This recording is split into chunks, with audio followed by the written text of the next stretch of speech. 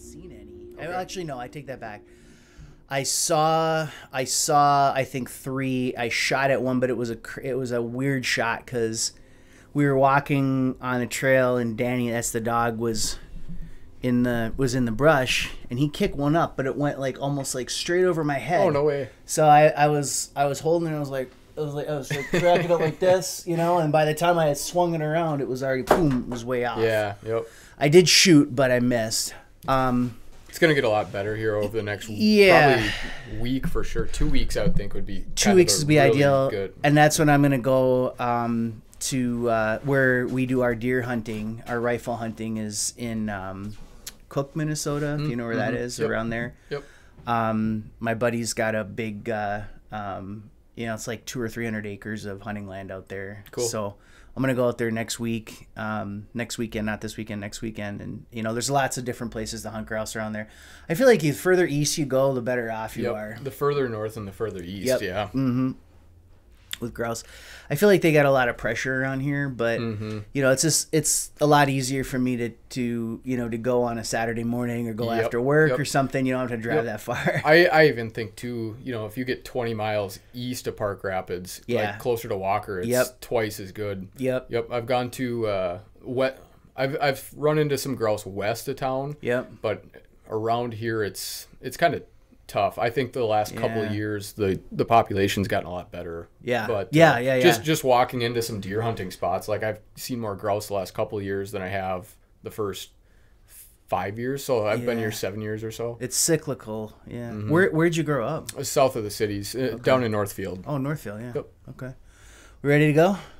I think we should just keep that in and keep going. All right. All right. So you're from Northfield, Minnesota originally? Yep. Yeah.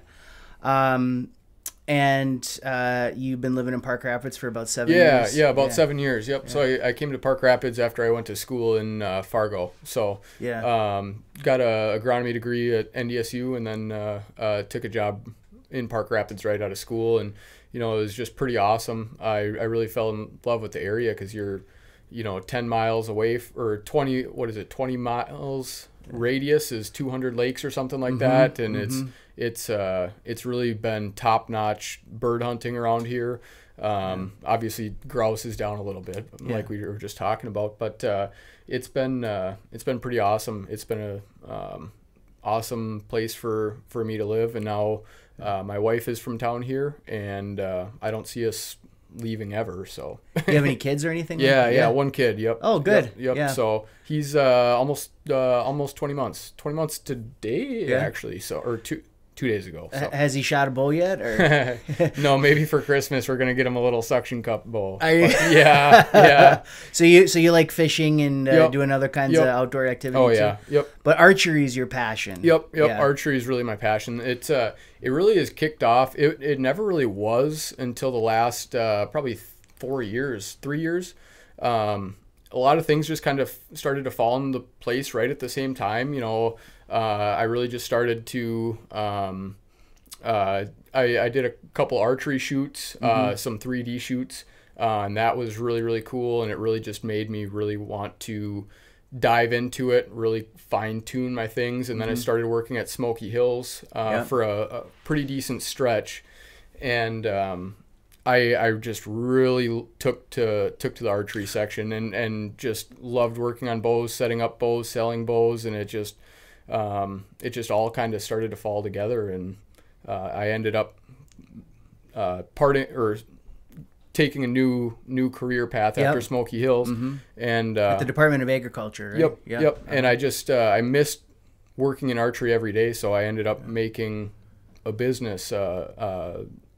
Obviously very part-time business, but a side gig. Yep, just enough to stay relevant and work on bows and stay in the hunting industry as much as I can. So. Well, right off the bat, let's mention it. What's the name of the business? Yeah. So my business is KK Archery LLC, and it's I started it in July. I think I did, and it's taken off way more than I wanted it to, which is a good problem for sure. So is it consulting or what is it? It's service work. Okay.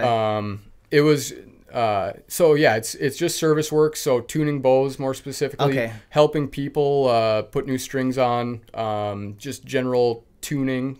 Just minor tweaks can make a huge difference in your archery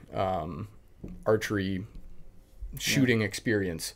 And So you work with people and they show you. I mean, so it's not just like you fix the bow, but you also kind of fix them in terms of how they're shooting and stuff like that. A little bit of coaching involved. A little bit of coaching involved too. Yeah. And over this archery journey that I've had, I've really learned that little things make all the difference in the world.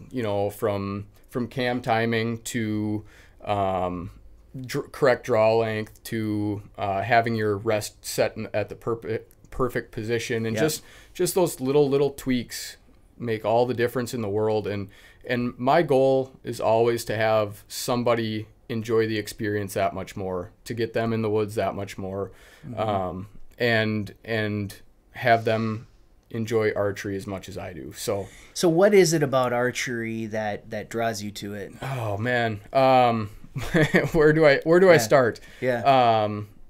It's it's the peace and quiet in the tree, or wherever you are. It's whether it's a big game hunt, whether it's sitting in a tree stand around here, you're alone in the woods. You're alone to think about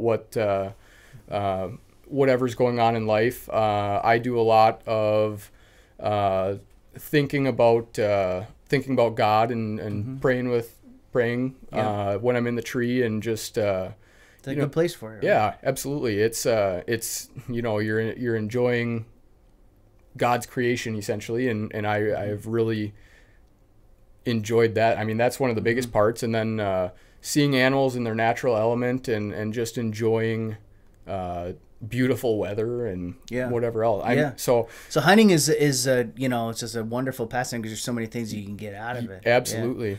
Yeah. What is it about the sport or the challenge of archery in particular that interests you, as opposed to say like, I mean, you could have specialized in rifles or shot, anything else, but like, is it have to do with the concentration involved, or just sort of the challenge of not having the use of gunpowder, or like what is it about it that makes you excited? I think it's more the challenge, really.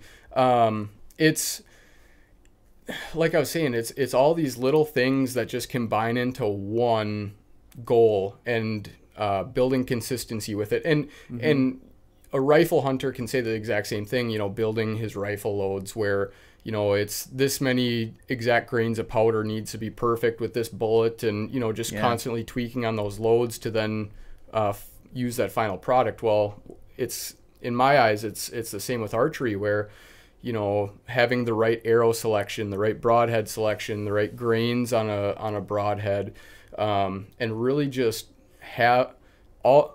combining all these little tweaks and tunings and adjustments to where your equipment performs the best, where where you're the most efficient you can be, and you get to the point where you're confident in your equipment, and then it's all just a mental game, right? Yep, it is all just a mental game. So yeah. Well, let's take a look at the equipment here, and I thought it'd be kind of fun because you brought a bow. And for those people who are not familiar with archery, that maybe you could kind of point out the different parts of the bow, and get people familiar with the terminology and absolutely. things like that. Yep. So yeah. So I brought my bow here. Okay. Now, is this like your primary? This is my primary bow. Okay. So first of all, let's start by saying this is a compound bow, right? Yep, it's a compound bow. It's made by PSE. It's called the PSE Levitate, and it is a few years old now, but it shoots I have it shooting extremely well. So it's a carbon bow, so it's designed to be lighter, but also one thing that I really like about it is hunting late season when it's cold. It does not hold you don't feel the coldness that that you would with an aluminum bow. Okay. It doesn't send those. So are those the two basic materials that they're making? Yep. So it's either carbon or aluminum. Yep. It's kind of the same materials that they used to use for hockey sticks. Yeah. But now they're all carbon. Yep. So Yeah, go ahead. Yeah, I'm sorry. so right here is the riser. So that's what this is. So you should point to the riser Yep, here. yep. So Okay. it's this whole black piece right here. Okay. Yep, What, yep. what a lot of people would just say that's the bow. Yeah, right? that's the bow. Yeah, that's what a lot of people see as. But yeah, so this is what's made out of carbon. Yep. Designed to be lighter. I think this bow comes in at like 3.8 pounds. So it's Very light. about 0.8 of a pound lighter than just a standard aluminum bow. Which, Yep. if you're what I'd like to do is I do a lot of public land hunting where I'm walking a mile plus back into woods. So cutting weight back makes a big difference. Yeah. So, this one's out of carbon. Some of the aluminum bows now are getting cut down on weight too. I think Matthews came out with one this last year that's, I think, the same weight in an aluminum. So that it's really neat to see the hunting industry change and technology change and everything else. But I guess moving on. Yeah. So we have the cams here. So there's two cams, right? Two cams. Is the cam the wheel itself, or is no, a cam is a cam. Technology, I don't know, 10 years ago there was a lot more like wheels at the top. But now, and they still do make bows with wheels at the top. With technology changing, you see a lot more bows with two cams, and that's partly to take let off of the bow. So when you're drawing back, like this one, it's 80 to 90% let off. So when you draw back at 70 pounds, you're only holding, quick math, 8 pounds of actual weight. So it takes off 90% of the weight, which is pretty crazy. So that's like if you're the physics of it all. Yep. The cams are there to release the weight of the draw. Yep. Okay. To an extent. Yeah. And then having two cams, it does increase performance too, because you have two cams that are pushing the arrow forward on the string versus really just one, and then the wheel is turning at the same time. So you do get extra feet per second having that extra cam, along with let off and whatever else too. And you said the draw is, what'd you say, 70 pounds? Yeah, mine's at 70 pounds. And then you can change that, right? You can adjust it. Yep. But why would a person want to have it at a particular weight? Comfortability. Okay. Like whitetail hunting around here in a tree stand, you draw in some awkward positions.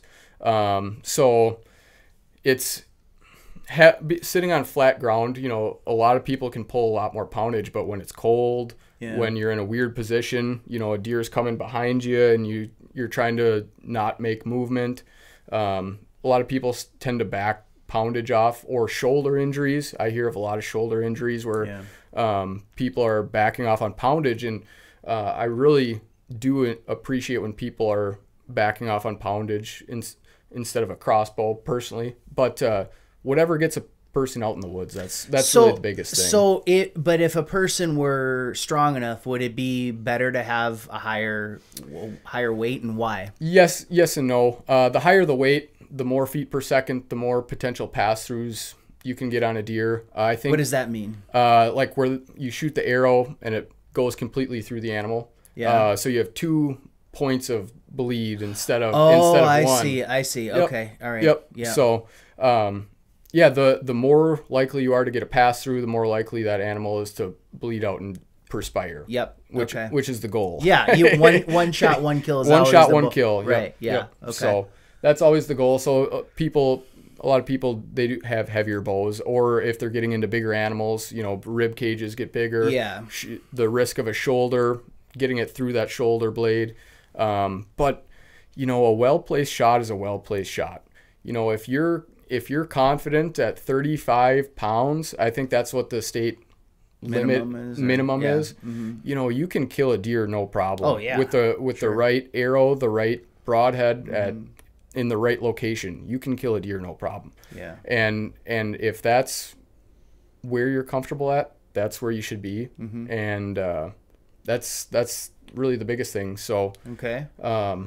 So then you got the string there, or Yep. is that So what that's called? yep. Or- So this is the string here, and then these are the cables. okay. The cables are what the cams rotate with.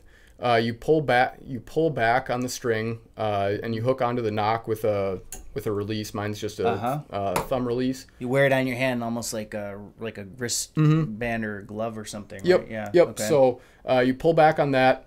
The cams end up rotating with the cables, and the cables are what time the cams to be in perfect sync or in sync. Okay. And when you release, the cables pull back, push the string forward, and the arrow goes forward too. So it's they're quite complicated. Yeah, I mean, they're- there's sophisticated design there. yeah, there's a lot of engineering that goes into each bow, and it's pretty incredible, the machines and the technology that an advancement that goes every single year. These new releases, what's new, and the performance increases, and it's just incredible. Yeah. You know, it's not just recurve bows that that hardly send arrows down anymore. Recurve bow is what most people like if you're gonna ask somebody to draw a picture of a bow, they'd probably draw a recurve bow. Right? Yeah. Oh, absolutely. Yeah. Yeah.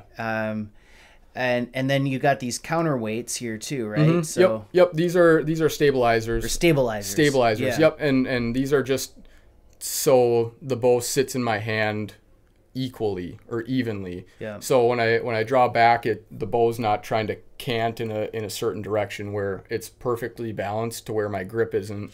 So goofy. suppose you didn't have those on there, what would happen? You know, I would have to really think about having everything be more level in my hand, and really think about grip position, and then potentially different pressures in different spots.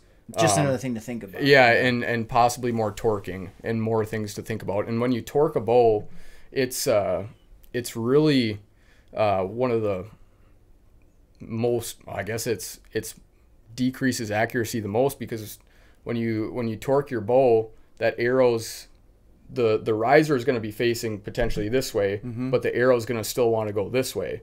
So if you don't square things up exactly perfect, You're not gonna have accuracy. It's your accuracy goes from, potentially this to that. Yeah. And that, that could be a wounded deer versus a dead deer. Yep. So Yep. I mean, there's so many little things that go into archery, and that's kind of what makes it interesting and exciting. So During archery season, if you wound a deer and you do wind up having to track it, are you required to dispatch it with like a knife or a bow? Or, I mean, like some people have sidearms and stuff like that. Man, I guess it comes down to whether it's if it runs onto the neighbor's property and you don't have permission, whether you have to call a game warden. Yeah. Luckily, I've never had to worry about that. Yeah. But it's hard to say.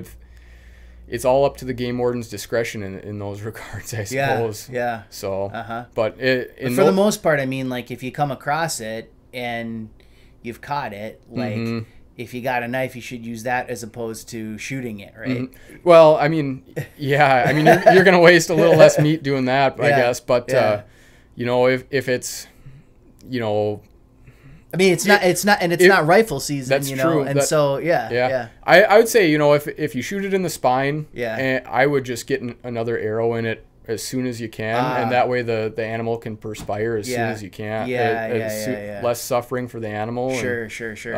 Well, it's just sort of like a situation that nobody wants to be exactly. in. I think that's probably a reason why a lot of people say, "Oh, I don't know if I want to get into archery," just because I'm afraid of being in just that scenario, right? Yeah. The term for back in the day was wounding sticks, and whatever we can do to reduce that, the better off we are. I mean, So. Yeah. Okay. So the what'd you call them? Not the counter. The cams. the counterweights or the the stabilizers. Stabilizers. Okay. So then you've got like sort of in the center here, you've got like a sight, right? And yes. That's, okay. Yep. So this is a sight. What I have, it's a fixed adjustable sight, and one thing that I've really liked about these fixed adjustables. I don't know if you can see that or not, but I have 3 pins right here. Yep. So I have my 20, 30, 40 pin right in here, which is perfect for around here. Yeah. But I have it adjustable. So when you say 20, 30, 40, that's the yard, 20 yards, 20 yards, 30 40, yards, okay. and 40 yards. Yep. Yeah. Okay. But also, too, I have it as an adjustable where it goes up and down.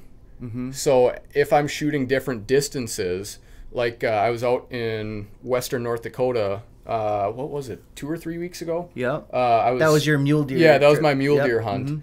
If there was a possibility where I was going to shoot a deer at 58 yards, I would just be able to slide that to 58 yards, and that would be the exact spot where you shoot. So there's no guesswork. There's no I'm going to aim 8 inches over its back with this. You want to take all the thinking out of it, do, right? Yeah. Yep. And you want to be as precise as possible, because at those distances, that arrow, I mean, it's every 10 yards, it's dropping more and more. I mean, I think I would think that within 50 to 60 yards, my arrow is going to drop 10 plus inches. Yeah. So anything to be as exact as possible.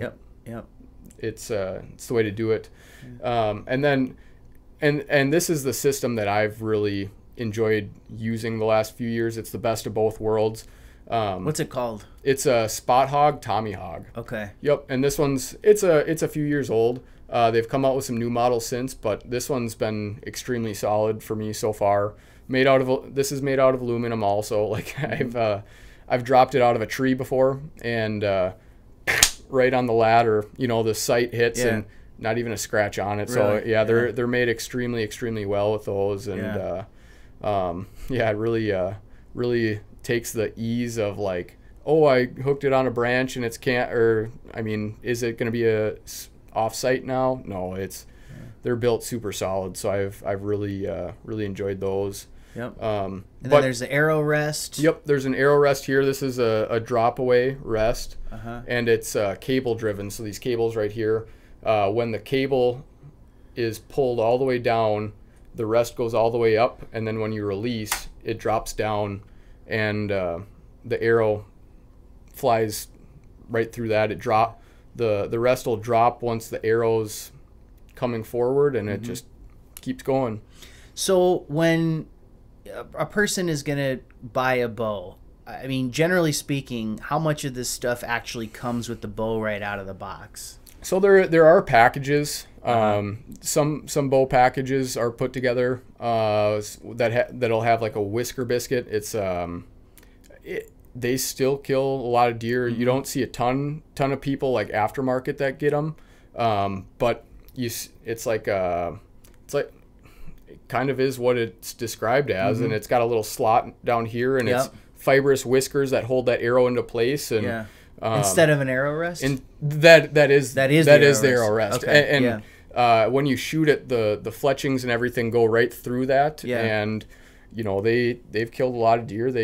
There's a reason why they've been around for so long. So I mean, is there somebody's just kind of new to the sport, or maybe they're a teenager and their parents are not wanting to shell out whatever $3-4 grand or whatever. I found out when I bought my bow that I mean it's the bare necessities would be sort of the arrow rest and the just sort of the basic, the riser and and all that stuff, and the sight, the rest, a quiver, and probably a release and some arrows, and you can get shooting. You can get into if you wanted to get into a bow, there are decent packages out there for $700. Yeah, you could get into. You can get ones that are less than that even too.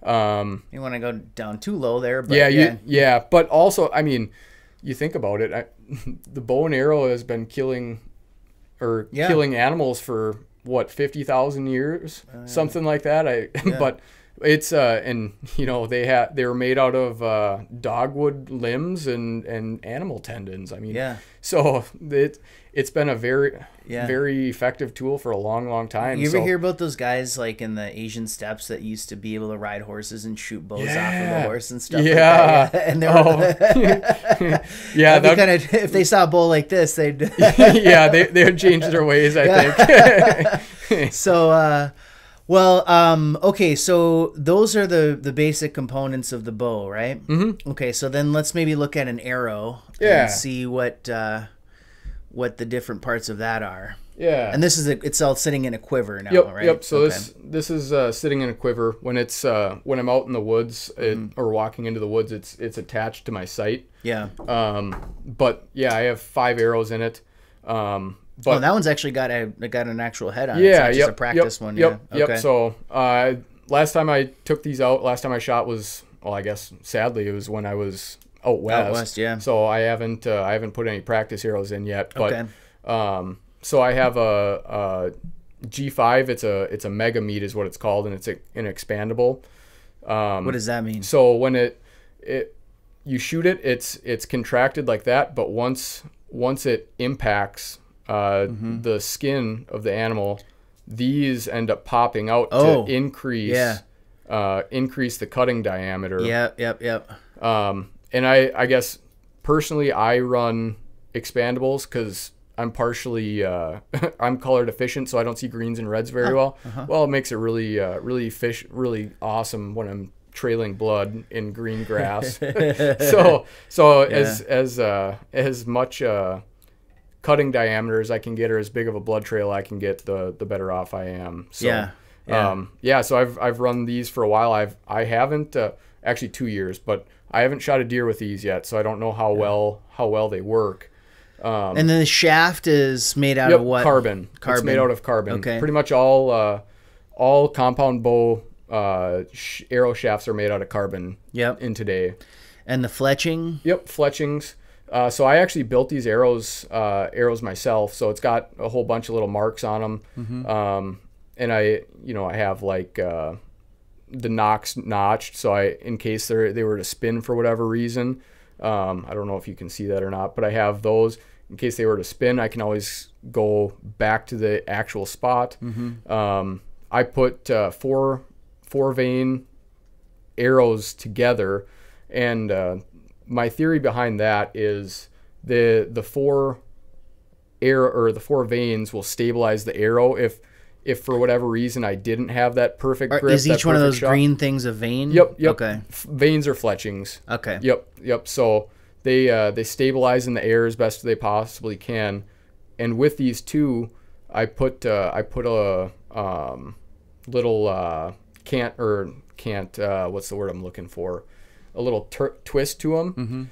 So the arrow's natural movement is counterclockwise. So I put the veins to where it encourages those to spin counterclockwise, and it's not fighting itself. So yeah, it's kind of a neat little thing. That's not totally necessary, but it's another thing that increases accuracy and whatever else. So you got some other arrowheads there too so what are the different ones, and what are their different purposes or ideas or theories behind them? Yep. So this one, it's a Rage Tripan is what it is, and this one here, it's an expandable.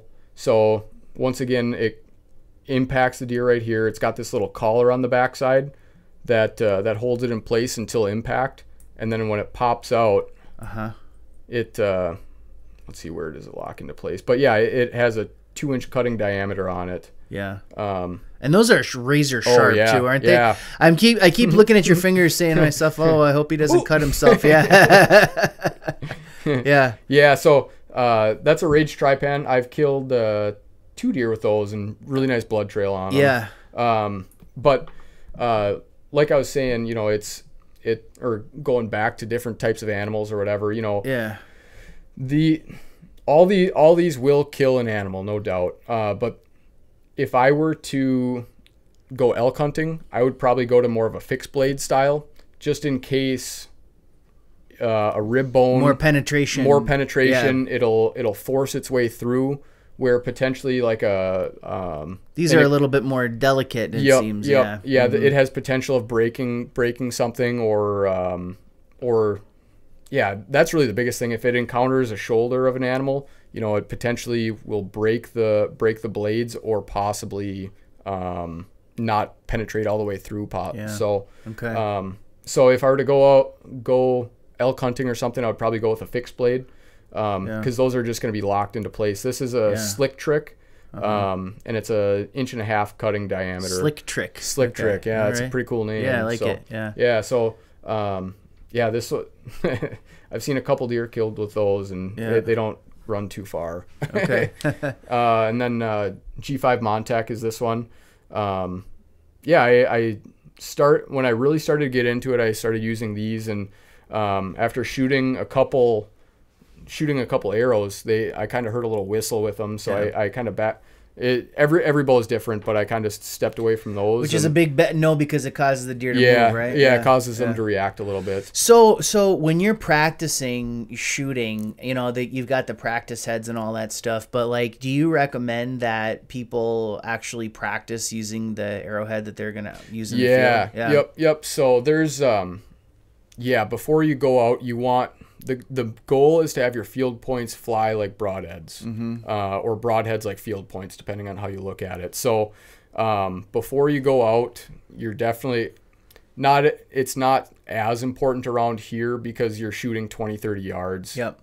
But if you're going to take a 60-yard shot, potentially if you're good enough, you're definitely going to want to make sure your broadheads are flying like your field points. And there's certain little tweaks on your rest that you can do to make sure that those are flying the same. Yeah. Yep. Okay. So, because obviously, you don't want to do too much practice with those because those are expensive, and if you do something, you don't want to break them, and because then it gets to be kind of costly and all that. So. Yeah, for sure. All right. So suppose a person is like a novice hunter, but wants to do a little whitetail hunting in an area like this. What might that person do to kind of think about scouting it out, and what style hunting, or sitting in a tree stand or blind, or what would be a real basic way for somebody to go out in the woods and get started with bow hunting? Yeah. So we're kind of blessed in this area where I grew up. There was not, if you didn't own land, you didn't have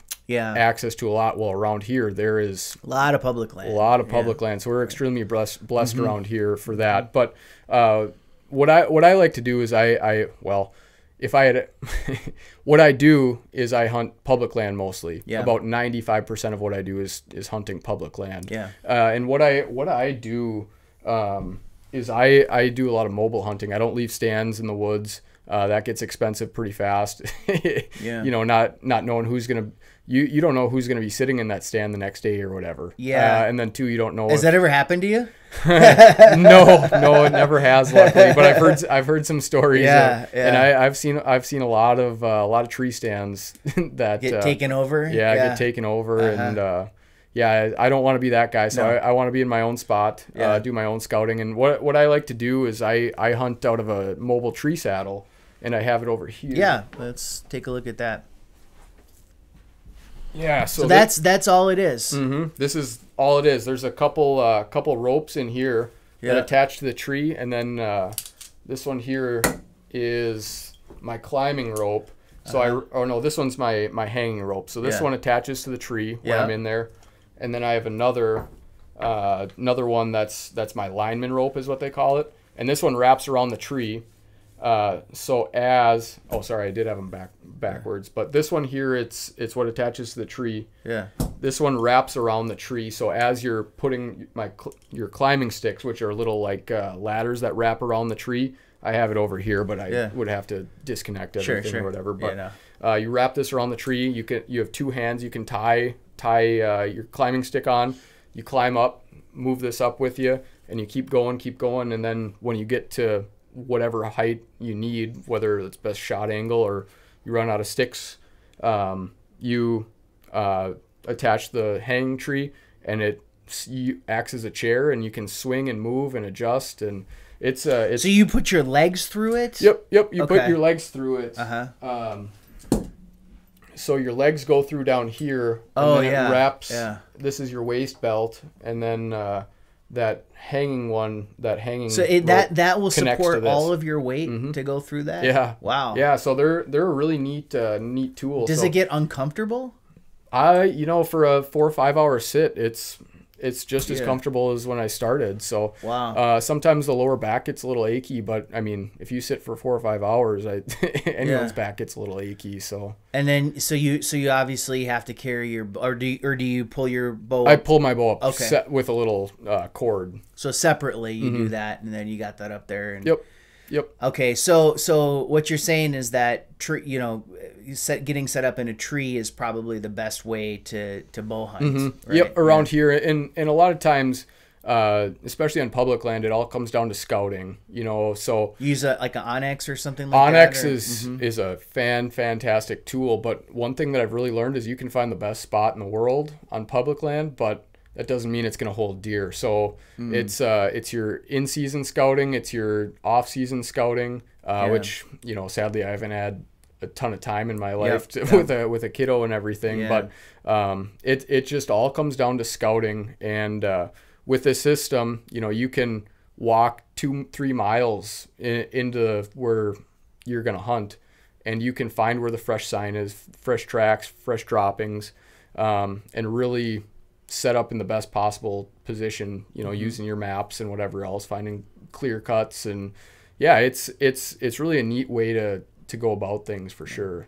Yeah, because I always feel like with hunting that like 90% of it is figuring out where you're supposed to be at. Yep. Yeah. Seriously. Yeah. Because you could have the best, you could have the best equipment and be really well trained with shooting and everything like that. But if you go to a spot where there's no animals, well, then you're not gonna. It doesn't matter. Yep. All of a sudden, acorns start to fall, and they're a half mile away in the other direction or whatever. So knowing where those deer are is the number one thing, and then being in a spot where you can jump on them or be in the best spot for possibility of a kill. So, and that backpack there, is that's something that you bring for sort of that's your entire kit for when you're out mobile in the field. Yep. So this is more my close to the road pack. If I knew I was going to be going way back, I would have more of a framed pack. Oh yeah. That way I don't have to drag a deer out for 2 miles. Yeah. But this one here, it's designed for more mobile hunting. It was actually designed for a tree stand where this zipper comes out and then a tree stand attaches internally here. But yeah, it holds my. It's got enough support to where you're not hurting your back too much, and then you're able to walk through the woods, or I'm able to walk through the woods best I can without making too much noise. And when I walk into the woods, I wear my tree saddle too. So you're basically wearing your tree stand, and you can climb up at any time whenever you're ready. So from the point you get out of the vehicle to the point you're up in the tree, but subtract the time it takes for you to walk to the tree, how much time does it take you to kind of get set up and ready to hunt? It depends on if I'm trimming any branches, but if I was going up in a pine tree, 3 minutes. Yeah. If I was in a bur oak tree where there's limbs going everywhere, it's going to be 15 minutes and a little bit more noise. Yeah. So it's an extremely efficient way to hunt public land around here. Yeah. I would suggest it to anybody. What's the earliest age you think that somebody could really? That's you joked about giving your son a little suction bow and arrow, but when do you hand him his first compound bow? Oh man, I got my first one when I was 8. It wasn't anything serious. Yeah. It was just like probably a $50-$80 one. Yeah. From Walmart. I don't practice target shooting. Yeah. I mean, you can get a little foam one at, I don't know, 2 years old or whatever when they're able to comprehend what they're doing. But I'd say once they realize the safety thing first. 4 years old potentially. Yeah. If they're drawing back and they're comfortable and they enjoy it, just let them have at it. So and I know we got to wrap up here, but just can you talk a little bit about sort of breathing techniques and that sort of that moment that just before you release the arrow? Yeah. Calming yourself is the biggest thing, and normally I am fairly calm until the arrow flies. I don't know what it is. It's like a adrenaline thing where, once you You've release been there, that, you say, oh, wow, there's the deer. Yeah. yeah. You know, Uh-huh. you kind of get a little excited, and there's an urgency, but you don't. When you're well practiced and well versed and know what you're doing, it's not that scramble to where you know what you're doing, and then you can be ready. Well, then once that arrow flies, you know, then it's a different story. But it's not as much about breathing with me. You know, it is a little bit like with a rifle. You know, you gotta kind of control your breathing and your movements or whatever. But really, it just comes down to making sure your form is correct. You know, you hit your anchor points. You're not rushing it, and yeah, that's really more what it is than controlling your breathing and you know, your anchor points. You know, like tip of the nose on the string, string going through the corner of the mouth. Just making sure everything is consistent from where you're practicing to where you're in the field in an awkward position. So and then too, you know, just practicing how you hunt is another thing. So, you know, you can shoot on the flat ground, but chances are you're not going to get a shot standing in the flat ground, calm, no wind. You know, you're going to be 20 feet up in a tree with a weird angle. So it might be worth practicing a little bit that way. You know, it might be worth practicing with a crosswind at distance, or shooting from your knees if you're hunting out of a blind or out of a chair, you know, shooting out of a chair, and, you know, practicing how you hunt. That way, that transition to an actual animal when it's a live situation. Yeah, when it's a live situation, you're ready for it. Yeah. So what lessons have you learned about life through archery? Don't slow down and really enjoy it. Yeah. You know, it's you know, you're not guaranteed another hunt, so, you know, enjoy things. You know, enjoy the nature, enjoy the beauty. You know, and if you're lucky enough to harvest an animal, you know, I'd say honor the animal and do the right thing by it, and eat it. And eat it, yeah. Eat all of it, yeah. That's the best part about it, you know. yeah. It's a good feeling, especially you got a family like that. You bring the meat home, right? Yeah. And everybody's like, "Hey, Dad, you know, Dad provided for the family." Yep, so. for sure. Yeah. So I guess, So when you shoot animal or a deer, what do you do with it? That's one thing that I always enjoy hearing from other people. You know. Yeah. Well, I mean, at the deer camp where we hunt, you know, I mean, we just, you know, hang it up and skin it, and then my friend Jack has all of the kind of processing equipment right there. Okay. Oh yeah, so you do it right at camp. Mostly cut it up with knives, and then he's got the ability to grind it into meat and stuff. Yeah. And sausage. pop it in the cooler and you know, and get home as soon as I can. You know? But yeah.